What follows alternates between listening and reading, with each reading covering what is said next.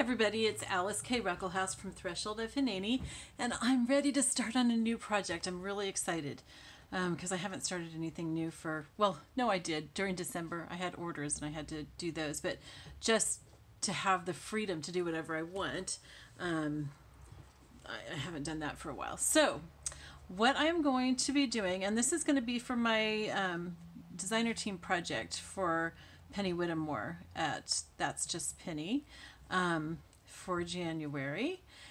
And what I'm going to do is I'm going to make a journal with lots of prompts in it. This can be for somebody who just wants a little bit of guided journaling, maybe for a teenager or somebody in college, but it can also be for somebody older like me. I mean, I'm almost 60, and this kind of thing would be great for me. It could be something that you work on occasionally, or something that you just work straight through or whatever. I think it'll be a lot of fun. And so what I'm going to do is I'm going to provide a lot of small writing spaces to answer specific questions. And hopefully those will also get you thinking about other things that you want to write in a regular journal. Okay, so I'm using Penny's Autumn Garden kit, and digital kit, and I know it says autumn, but I think that's just because of the colors, and there's some plants and some insects and stuff, but I think this is good for any time of the year. It's beautiful. It's really, really beautiful. So I printed these out a couple months ago, and so I don't remember for sure, but I most likely didn't print out all the pages. I usually don't use all the pages in a kit. It might be, but I usually don't, so that's my guess. So I've got these divided into three different groups, and I'm going to go through these, and then if we have time, I'm going to start working on the basic pages that I'm going to be using. So this first set of pages are ones that I printed out with the intention of using them for the pages of a journal, but I'm not going to be using them this way in this, because what I'm going to use for my actual pages are this packing paper that I've been collecting from a whole bunch of different boxes that come from Amazon and such. Okay, so I'm going to be using these for other things, and you'll see that in the upcoming videos. But I just want to show you. So I've got these printed back to back because I was going to use them as pages. And so there's this, and isn't that gorgeous? I love this. Look at that dragonfly and the fruits and the snail. I hate snails, but this is a very cool looking snail. I just think that's really neat. I love the colors. I like the way that it's kind of faded out here. So even though it looks like somebody's journal or something that's been written on, you can easily write on that. Okay, and then she's got this. She's got a lot of pages that look like fabric or wallpaper or something. Look at this. This is beautiful. I love the bird, the little pine cones, all these things. And again, you know, there's writing here, but if you use a dark pen, you could write over those. That's really pretty. Okay, and then this design, I'm very partial to this one. I really like this. I think I want to paint something with something like that in it. Very pretty. Okay, so I guess I did the same thing on both sides of this one. And then this, more like wallpaper looking stuff. And there's the cabbage rose again, and looks like rose hips or something. Not the right kind of leaves for rose hips. I'm not sure what that is. I don't know my plants very well. I just admire them. That's real pretty. Kind of a honeycombed look. Pumpkins. Again, all these animals that we've been having against that background. Just simply gorgeous. Very pretty. Very elegant. Love these colors. Don't you just love these colors? And I've printed these on 24-pound paper. That's what I've been using most of the time lately. It's not too heavy, but it's, you know, doesn't bleed through. The glue, if it gets a little hard behind it, is not as likely to come through and make it bumpy and stuff. Oh, look at this. I mean, it looks like somebody's garden journal. It's so cool. Ah, I love that. Really love that. If I was going to make a cover from this kit, you know, and print it onto some cardstock or something, this is what I would use. Well, except that it's got the bird halfway over, that would be on the back. I'm not sure. But anyway, I really like this. There's that bird and the cabbage rose, a gourd, and the snail. So pretty. Okay, so then these next ones are things that I printed out on cardstock to use as card. And what I do when I print out my cards is I reduce these. These aren't the sizes that they were. And some of these are things that I took, you know, like something from this, and I just cut out a little part, cropped it out, and made it into a card. So these are all like resized and everything, but these are cards. And then what I do is on the back, I print something that's lighter that you can for sure write on. Okay, so this is on cardstock, and these are for cards and tags. I've used this on the back of a lot of them because I think it will be really good for writing on. Although I did use it on the front of some too, because I think it's pretty. And if you hear funny noise, there's like some animal in my attic. My cats have gone up there to pursue him, but it might be outside actually, just in the eaves or something. That's really pretty. So these are tags, and then I printed this on the back of this paper. It's lined, so these go this way, and you've got little lines there. I think that's really pretty. I love the shape of this. Now this is one that she had, and I'm not sure if that's the original shape that she had or not. And then I took some of the pages and reduced those, so this will be like 2 tags. I'll just cut it right in the middle. And I've got this on the back. This may not be from her kit. I think this might be from Pixel Scrapper actually. So more, I'll cut this one right here on the pages. I might even cut this one here to make it into a small tag and then a big card. This is going to make a nice big card, probably to use in the front or back pocket. And then I put some graph paper on the back of that. That is not from her kit. The graph paper is definitely from Pixel Scrapper. And these make nice cards too. Graph paper is just, I use that a lot on the backs of cards because they're easy to write on. Okay, and then this is paper that I had printed up to use for pockets and stuff like that. So it's not printed on the back. Okay, and you've already seen probably most of these designs. We'll just look in case. But I think that you've probably already seen these. I just used them again. And in some cases, I took the designs and blew them way up. Because they'll just be used in different ways. I'll cut them up. This, I think this is from Pixel Scrapper actually. I'm not sure. I was trying to keep it to just her stuff. Some of these are printed on the back, so I think that's what I'm planning to use. This is one that I took and blew up.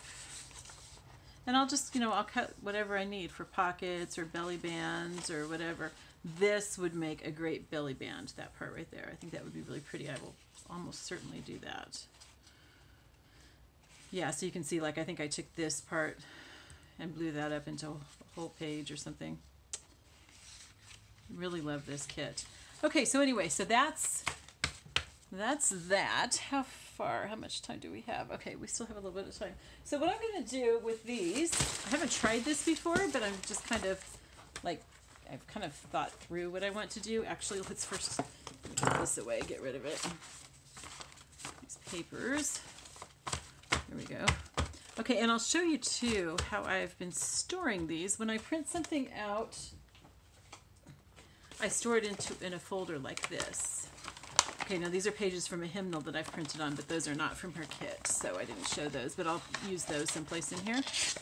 And these just make really nice storage kits. I think I got this idea from Joyful Michelle for using these envelopes. They're really nice. You can get them in packages of like 30 or something from Amazon. So all I'm going to do is I like the wrinkles. I'm not going to iron it, but I'm going to smooth it out, obviously. And there's like perforation along here. So I'm not sure if I'm going to tear it on the perforation or if I'm going to let the perforation be like part of the page. I think I'm going to let it be part of the page. So probably what I'm going to do is cut this up using my paper cutter into the sizes of pages that I want, which I think I want to be like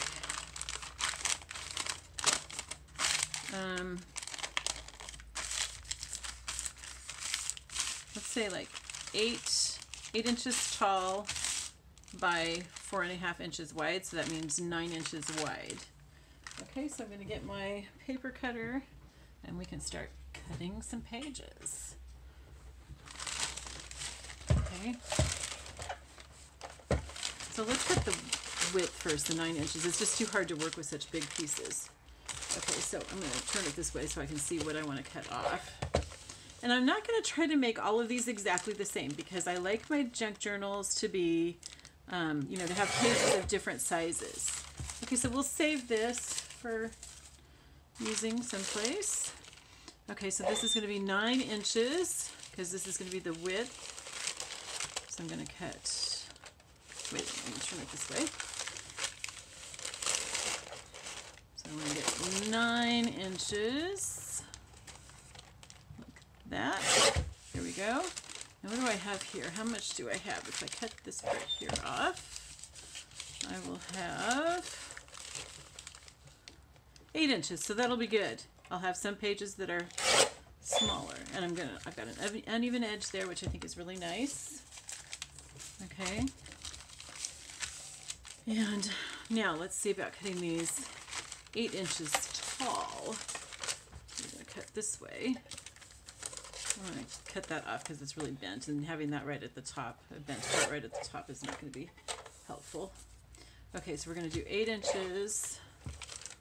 Let's see, let's turn this way. I always forget how I need to do this to make it work. Bring it through here so I can use the measurements. Okay, so 8 inches. This might be a little boring watching me cut all these, but... Okay, so it's going to be like... Is that 9 inches? That's 8 inches. Oh, yeah, because this is a small one. Okay, so it's going to be folded, and there's a nice... There's that perforation there. Ooh, which I don't think I want that to be where I fold it, because that will not work well for being bound. So I'm doing it right here. Okay, and it doesn't have to be folded so that both sides of this are even. I mean, as it turns out, they are, but it doesn't have to be. Okay, let's cut another 8 inches. Okay, oops.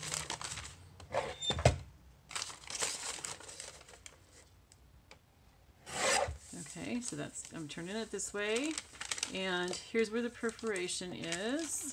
I don't want to fold it where the perforation is, so I'm going to fold it like this. Okay, so the perforation is right here. So I've made these 2 different size pages. So there's going to be a small page in here, which is kind of cool. Okay, I like to have all those different size pages, but I also might have something that flips out from it. I don't know, we'll just see. Okay, so that's there. As I'm doing this, I'm thinking that I don't think that I want to have like all my pages have perforations in them, so I may cut the next batch a little differently. Okay, and then where's the perforation on that? That's right there. Okay, so if I cut it, if I fold it like this, then the perforation is right there. I think that the perforation adds kind of a nice texture to it. It's not really easily torn apart or anything. And then this will also be a nice, really small page like that. Okay. All right, so then let's take this part and okay, this I've already basically cut to the height, so I'm gonna just go with this again. I don't want the perforation in the middle where I'm going to bind it, so I'm going to make it come out this way a little bit. Now, I don't know if that's going to be too much. Yeah, that's going to be too much because I don't want this to be more than 4.5. So let's trim some off. Okay, so see, so this page is going to be this far out, and this page will be this far out, which is good. I like that. Don't want them to be even. When I use printed pages, I cut some off of some of them because I don't want them all to be the same height and width. I want them, in this case, to be within 8 inches and 4.5 inches when it's folded. Okay, and the perforation is right there, so that's a little ways in. Okay. And I think we can get one one or two more out of this, and we may have enough pages from that. I usually go for about 13 sheets. If I do more than that, then it just gets too thick and it's hard to work with, hard to write in. It's not hard for me to work with in designing it, but it makes it too hard for somebody to write in. So I stick to just 13 at the most. But this paper is thinner, so I think we can probably go with 15 or 16 probably. So I'm going to finish this and then we'll see how many we have. Okay, there we go. Is that more than, yeah, that makes it more than 4.5 inches. So let's cut it off here. There we go. Okay, so let's see how many pages we have from that. How many sheets? We have 1, 2, 3, 4, 5. You know what? I want the bigger ones on the outside. And I'll explain why in just a second. Okay, so that's 1, 2, 3, 4, 5, 6, 7, 8. Okay, so I can still do some more.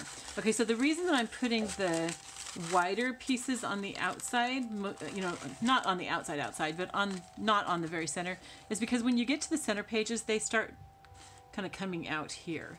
And so I want the smaller ones on the inside there so that we don't have that problem. Okay, so let's do a little bit more. And this time I think I'm going to tear on the perforation. Ooh, or should I use some of this and have a different color in it? No, I think we're going to stick with all brown. And also I have this.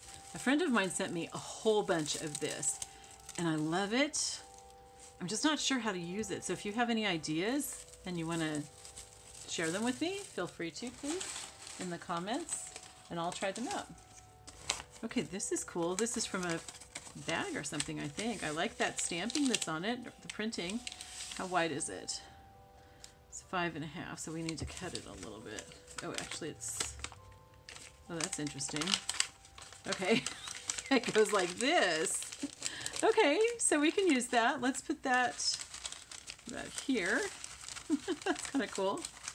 Okay, so we need just a few more pages. So I don't want to get a big, huge piece here. How about this one? Oh, this has more of that. That's really interesting. Just like, yeah, I think one of those is enough. Okay, so let's get one of these here. Does this have perforation? Yeah. Okay, so this one I'm going to go ahead and tear on the perforation just to do something a little different. Where is the perforation? It's so hard to see it. It's not, here it is. Okay, so let's go ahead and we're going to tear it on the perforation here.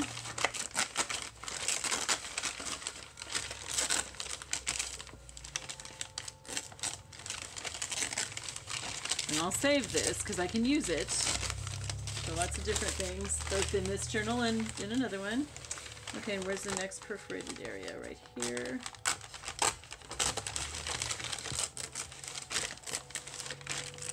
Now it's tearing really easily when I'm pulling it apart, but it does not tear unless you do that. So I think that's going to work just fine for those other pages. They're not going to come apart unless somebody intentionally pulls at it. Okay, let's see how many pages we get from this. Okay, in fact, what I'm going to do, I'm going to cut 2 at a time. Let's cut off this end piece first because it's folded where I don't want it folded. Okay, and then let's see how tall these are. These are 8.5, so we're going to need to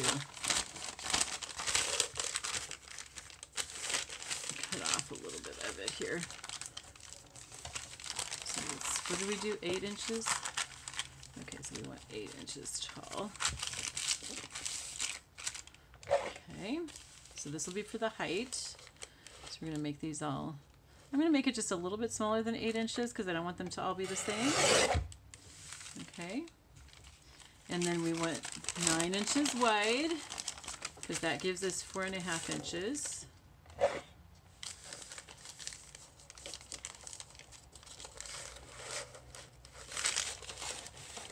so this one we're actually going to do it 4.5 because it's folded in half right there.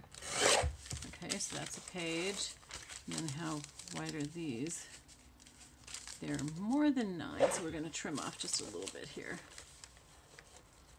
We're going to make it 9 inches. Okay. All right, great. That's wonderful, I think. Like that. And so I think that this is a good stopping place. I'm going to go through and go ahead and crease all these so that they can be made into a book, and I may rearrange them a little bit. And I will see you in the next video. I love you all. Bye-bye.